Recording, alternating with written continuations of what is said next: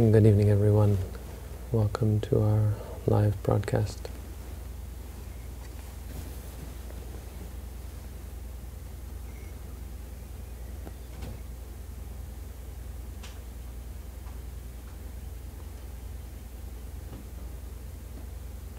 So the Buddha's teaching is,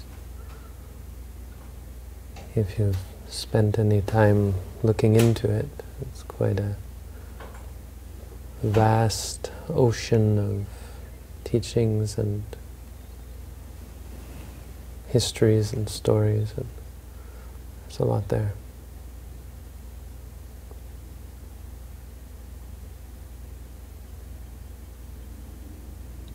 It can make it somewhat daunting to try and understand even the simple aspects of how to practice meditation.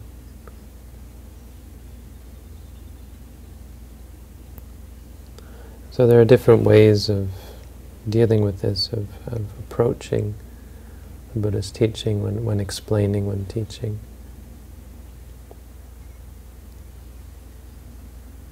One of them is, and we see this in the Buddha's teaching, one of the ways is to pick one quality and talk about it at great length.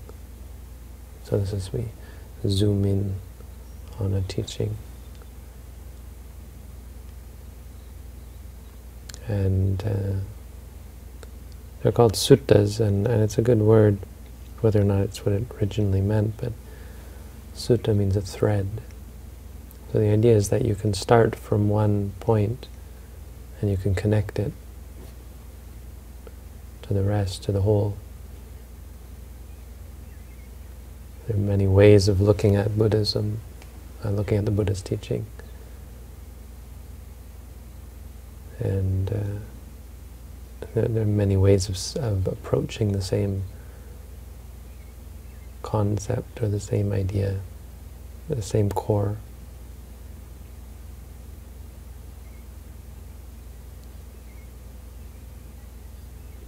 Another way of going about it, something that I'd like to look at today, is the idea of giving an overview of the Buddha's teaching. And as with finding a single thread, there are also many ways of looking at the entire tapestry of the Buddha's teaching.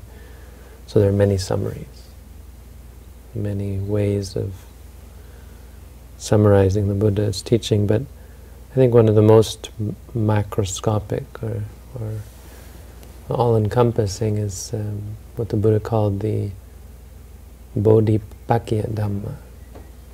Bodhi meaning enlightenment, Pakkhya having a part.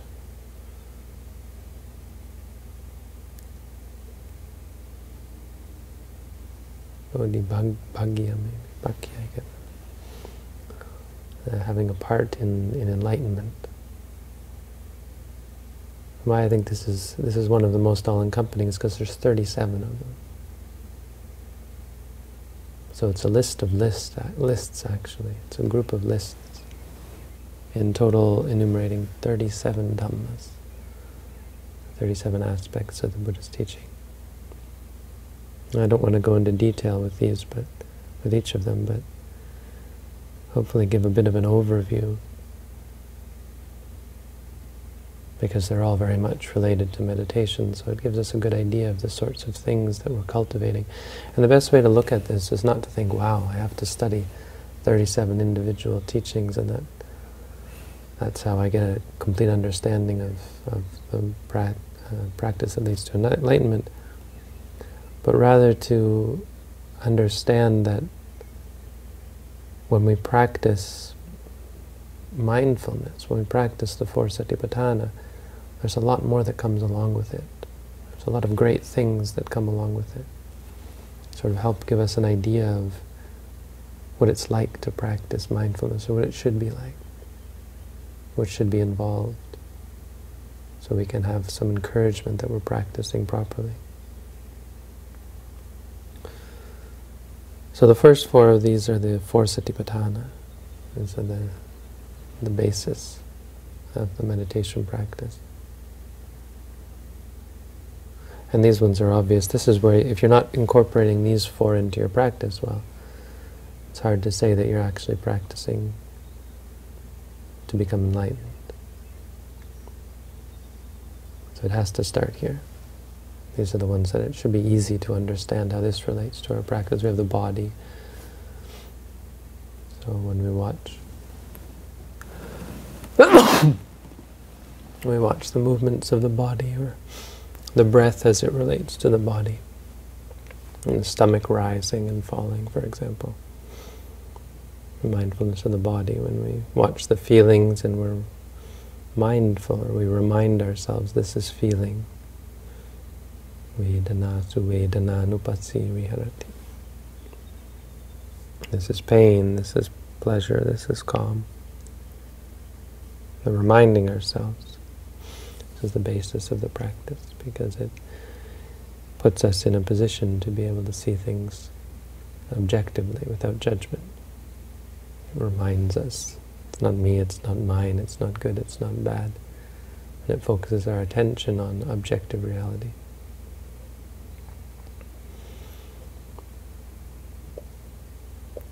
Kaya vedana citta, the mind, focusing on the mind, and dhammas, when we focus on the hindrances or the senses or the aggregates.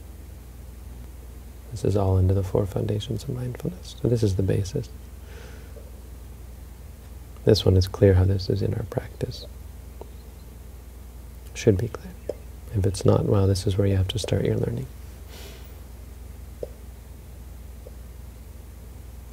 The second one is called the Samapatthana, the four right exertions. It's another one of the Buddha's teachings, and it also partakes of enlightenment, or has a place apart. But what that means is that when you practice, well, you're cultivating these four as well. We should be encouraged that we're not just being mindful, we also have right effort. We're exerting ourselves properly. Why?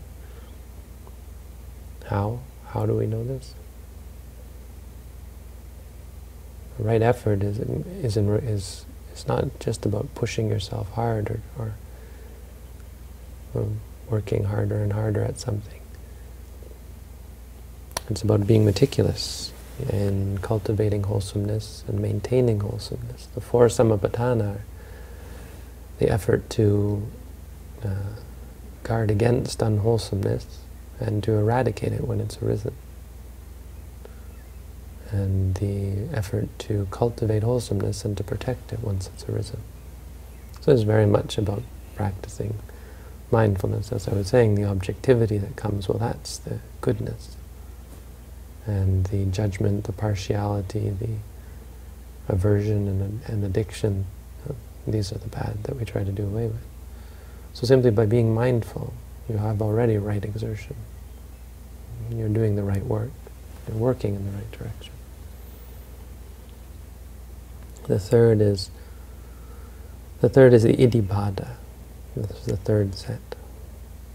And there's four of these as well. So we're up to 12. The Iddhipada are perhaps a little more prescriptive, in the sense that they'll make and break your practice. It's possible to practice without them, but it's not possible to succeed without them. So this is a measure of our success. If you're wondering how to succeed in practicing mindfulness, well, listen up. The Iddhipada are what you need. The first one is chanda. You need to like what you're doing. Not exactly like, but you need to be content with it. Chanda is this sort of catch-all phrase that can refer to desire, but it means that you're excited or energetic about what you're doing. There's something that's pushing you to do it. If you have no interest in mindfulness, well, how can you possibly succeed, right? If it's something that, and this is what we see, when you try to push mindfulness on others, or when people bring their children to come and practice, or their husbands and wives try to drag their friends into practicing, you can see, well, there's a very low success rate. And most of the time there's no chanda involved. There's no interest in it.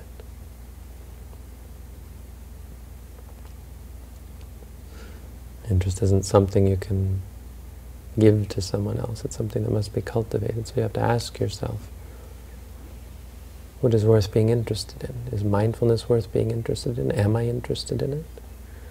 If you're not interested in mindfulness, well, that's quite a scary thing. Maybe it's time that you start evaluating your focus in life. What is it that you're interested in? Why aren't you interested in mindfulness? Second one is effort. Well, this just goes back to the second set. You need to put out effort. You need to work at it. The third one is citta. Citta means you have to keep it in mind. You have to keep your mind on the practice. If you're interested in it, but you never pay attention, you never actually put your mind to it, that you won't succeed. And the fourth is vimamsa, which is sort of this discrimination, where you evaluate your practice. This is the ability to step back and correct your practice. So citta means pushing ahead, but citta means pushing ahead, but vimamsa means adjusting. Not just pushing ahead all the time, but pushing ahead and then realizing you're off course, going in the other direction. So seeing what you're doing wrong. The ability to see the things that you're missing. The ability to evaluate. Wait a second, I'm not really being mindful here. In order to succeed, you need these four. But these come up in the practice, and they're the challenge that a meditator faces, cultivating all four of these. This is how you wrestle with the practice until you progress to succeed. The fourth and fifth set are the indriya and the bala. And it's the same, but different. Different way of looking at the same five things. So we have saddha, virya, sati, samadhi, panya. Saddha means confidence. You need confidence. Virya is effort. Sati is mindfulness. Samadhi is concentration. And panya is wisdom. And so here you start to say, oh, there's a lot of things to keep in mind, but it's not really like that. The point is that when you practice again, these five come up. I've talked about this extensively, that you shouldn't try to cultivate any one of these besides mindfulness. Mindfulness is the balancing one. When you're being mindful, there's confidence. You're confident because you can see this is this. Perfect, the most perfect confidence, because you're actually knowing something. There's no belief involved, there's no logic or argumentation involved. This is this. When seeing is seeing, you can't argue with that. So you have confidence. And also that you see the way seeing works and hearing works and how the mind interacts with the body, and there's perfect confidence because you're seeing it, you're knowing it. Effort comes because just by being mindful, there's right effort already. We've talked about that. So then mindfulness, concentration, well, as well you're focused. When you say to yourself, rising, falling, or seeing, or hearing the mantra, the repetition and the reminding of yourself keeps you focused.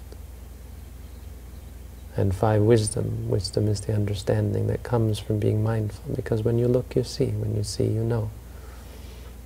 If you want to know, you have to look. If you have to see. If you want to see, you have to look. Look, see, know. This is the progression, the order of progression. But you can't look and not see, and you can't see and not know. It's sufficient. Sufficient to see and sufficient to look.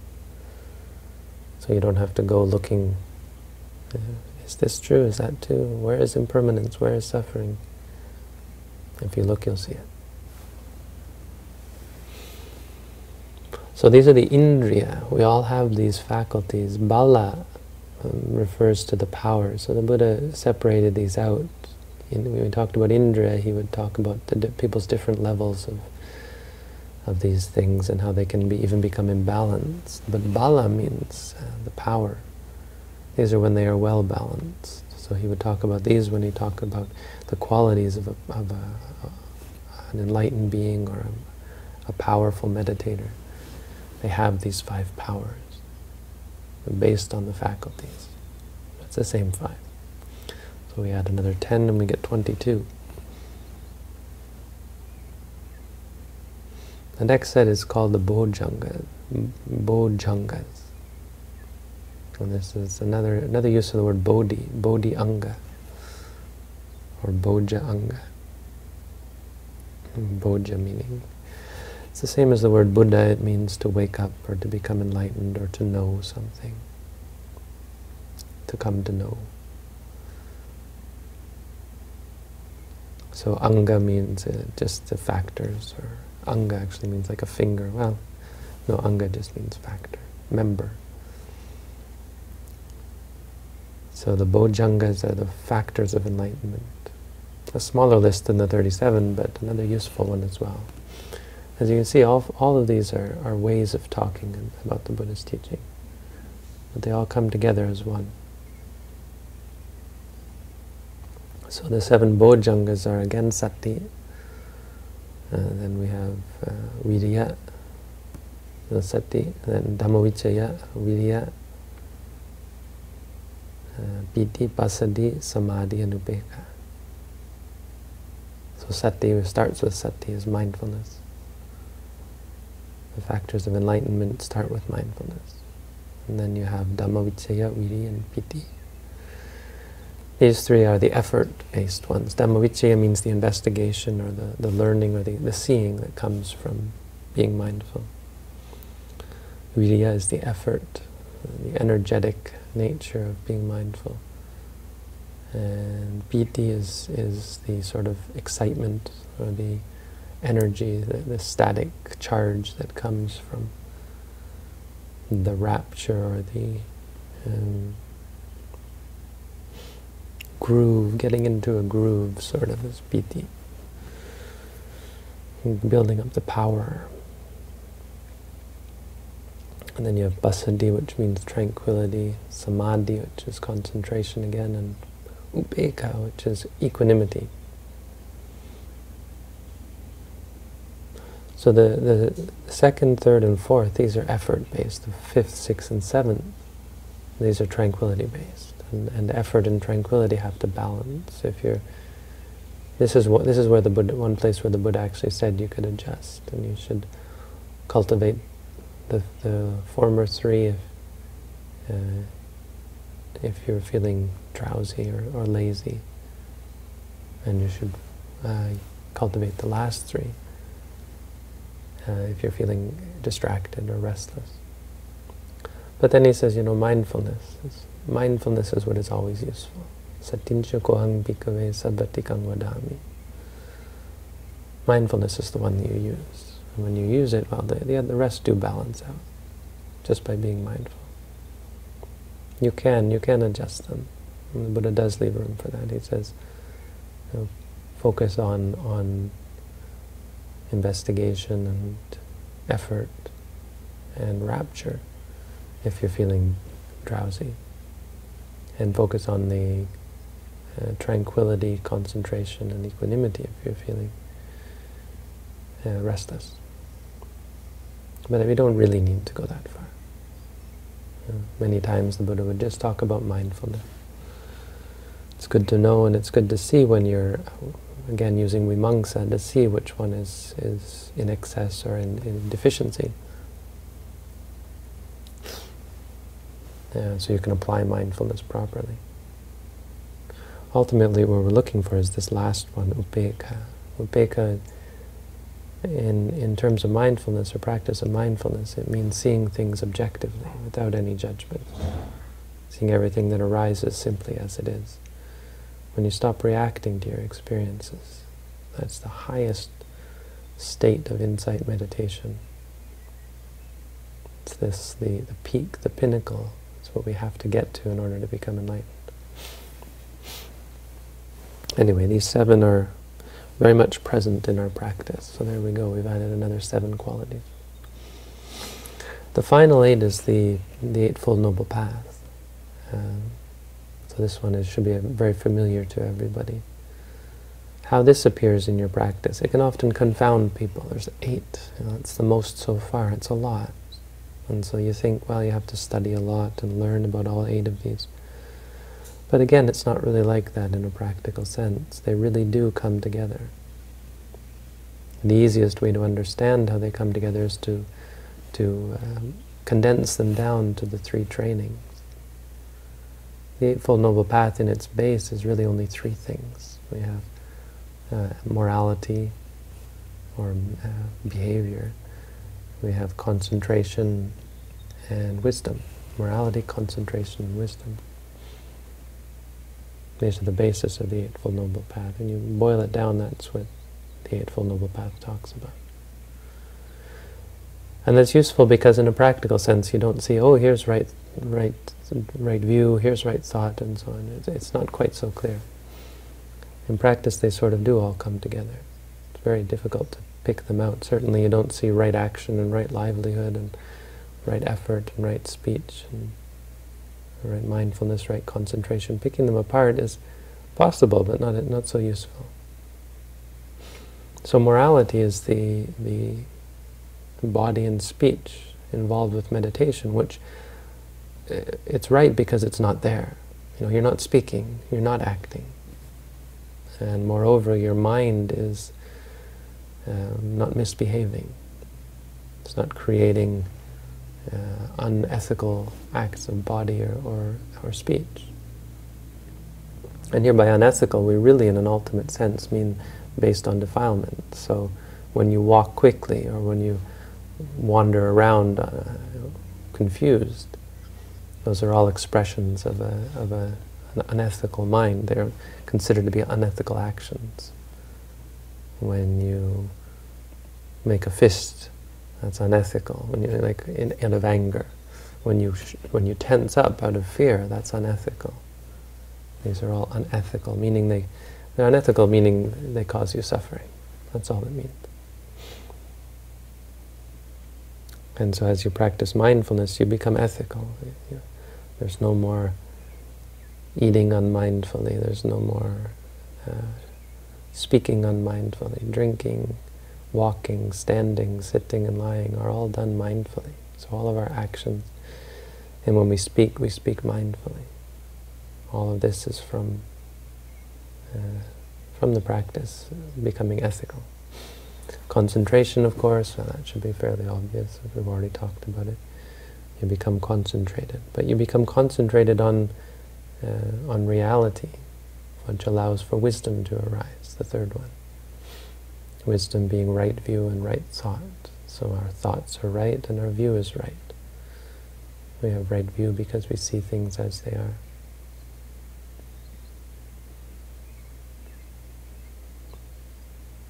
So the idea here is to give an overview and to almost to see that, wow, there's a lot involved, and get some encouragement as to the greatness of the Buddha's teaching. It really did cover a lot. The Buddha really did go in depth. He didn't just give us be mindful and we have to go on faith that that's somehow the right path. No, he was quite detailed. Look, when you're mindful, there's at least 37 things. There's a lot of different things that are involved here. A lot of good that comes from it. And it's quite complete in terms of talking about the various aspects of the mind, various aspects of experience. Also can give us some, it's good to go in detail like this because it maybe reminds us of some qualities of mind that we were ignoring or dismissing, that we're overlooking. So it helps us look over our practice and to see maybe what we're lacking and to adjust our practice accordingly by being mindful of things, simply by being mindful of things that we weren't being so mindful of. So there you go. A short exposition on the 37 states that partake of enlightenment. That's the Dhamma for tonight. Thank you all for tuning in.